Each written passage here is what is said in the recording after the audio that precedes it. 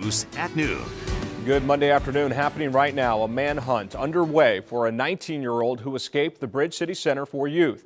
The juvenile jail has had plenty of recent and critical problems. Remember, last month, 5 inmates escaped. One of those escapees still has not been caught.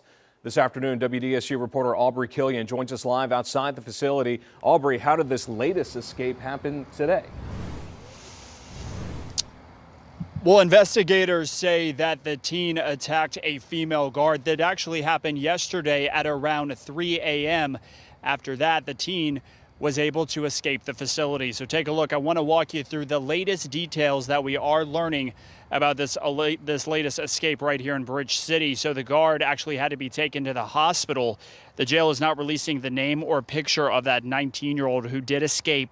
People who live out here, they say they're scared. Just last month, 5 teens escaped. That's after they busted out of a dorm. Investigators say they stole a truck and crashed it in Opelousas. One of the teens from last month, this guy right here, Curtis Tossin, still has not been caught. Neighbors out here say this facility, it is out of control.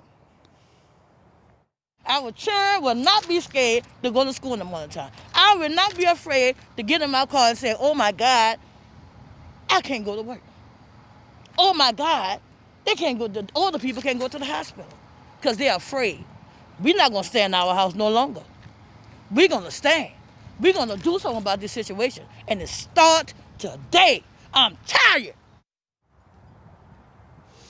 So you can hear right there, a lot of people frustrated and angry with this. If you have any information on those 2 teens, call police. Reporting live, I'm Aubrey Killian, WDSU News. Aubrey, thank you very much. Now this afternoon, the forecast.